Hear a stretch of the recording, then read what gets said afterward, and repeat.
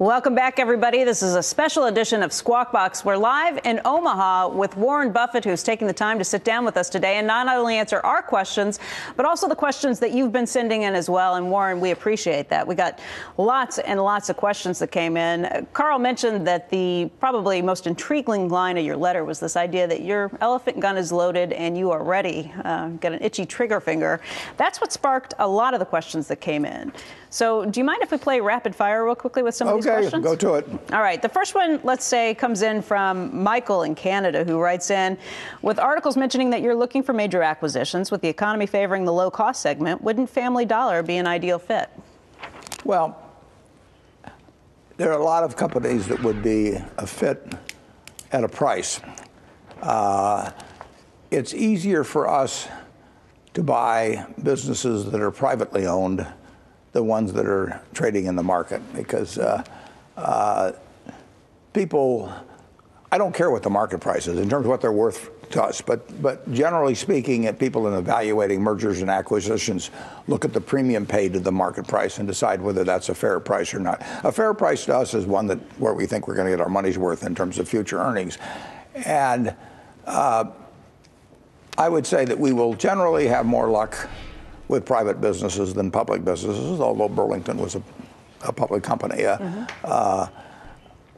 Most good companies sell at prices where if we were to pay a 20% premium to market, I would not want to buy them. I mean, if you look at 50 large companies that would sort of fit the elephant category, if you add 20% to that price, I don't want to pay that for the business.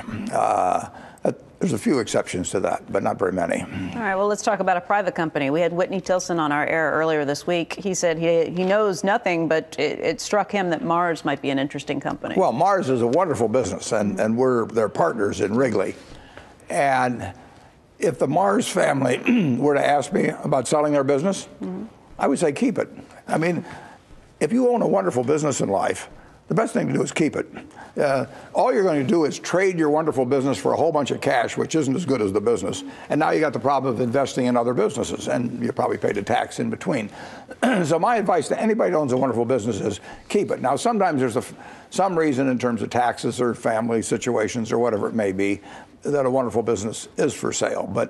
But I have told a number of people who have come to me who have wonderful businesses, if you can figure out a way to keep it, because all you're going to do is take that $1 billion you get, or $5 billion, you're going to pay some tax on it. Now you're going to go out and buy some stocks, and most of those stocks you buy are not as wonderful as the business that you already own, and you don't know as much about it, and so sometimes it pays to know when you're well off. So why does anybody ever sell to you? Well, they sell because families subdivide, procreate, or whatever you want to call it, and sometimes people lose interest in the business. We bought a company called See's Candy, one of our very first purchases back in 1972. Mary C. had several grandchildren, and one of the grandsons was very interested in running the business, and one was less interested. And the one that was interested died, and the one that was less interested then decided to sell. There's human dynamics that enter into it, but you should never sell a good business just to get money. That does not make sense. Okay, let's take a few more viewer questions. This one's number 96. And this is Paul in Thailand, who wants to know, on this unloading the elephant gun, are you planning to unload in the United States or outside of the United States? Any place I can. I can't afford to be picky. There's so few chances out there that 4 or 5 years ago, I was very lucky because I got a letter from Israel about Iscar. And I'd never heard of the company before, but I could tell it was our sort of business and our sort of management. So I would hope to get another letter like that tomorrow, and I don't care whether it comes from the UK or Germany or France or wherever. It's more likely to be the United States than any other place. But we have certainly not bought our last international company.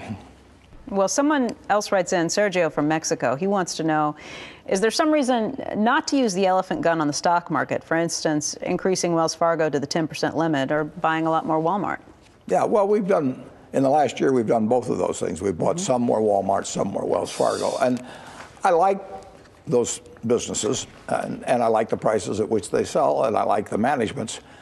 But if I had my choice, I would rather buy a big business that fits all our criteria. But we have 60+ billion in common stocks, and those are pieces of businesses that I like. And most of those businesses, now Wells Fargo we couldn't buy. We can't buy a bank. Coca-Cola isn't going to sell out to us. Walmart isn't going to sell out to us. So we would be very happy owning 100% of those businesses at the prices at which they sell, or otherwise I wouldn't buy the stock. Okay. Roman from Pittsburgh writes in, and I think I know the answer to this one, but he wants to know if you'd be interested in purchasing more U.S.-based railroads at the right price. You can't do that, correct? That would be pretty tough, yeah. And in fact, when we bought the BNSF, it wasn't actually required by law, but we thought it was advisable to sell our holdings in the Norfolk Southern and the Union Pacific. And that probably cost me at least $1 billion. I liked those stocks. I mean, I knew those companies were going to do well. And legally, we didn't have to do it. We thought that probably was a good idea. And now I think it's a bad idea. But it's not a reflection of your vision for the rest of these railroads. Oh, no. I thought I would have bought more of those railroads. The railroads have a common future. The big railroads in the United States have a common future. Now, I like the ones in the West a little bit better than the East. But there are fundamental reasons why railroads were going to do well. No, if I could be loaded with, at least at the prices of a year ago, if I could have been loaded with other railroad stocks as well as buy the BNSF, I would have done it.